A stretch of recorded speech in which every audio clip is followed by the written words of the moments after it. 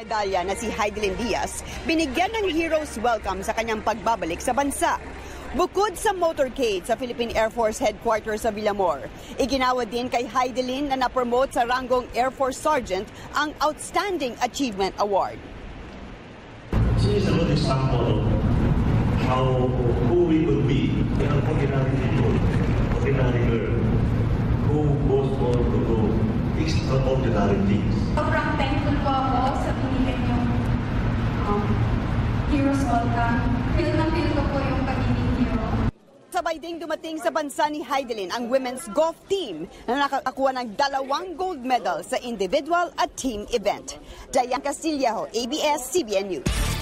Hey everybody, this is Anton Rojas. Subscribe to the ABS-CBN Sports and Action YouTube channel by simply clicking on the bell button for more updates.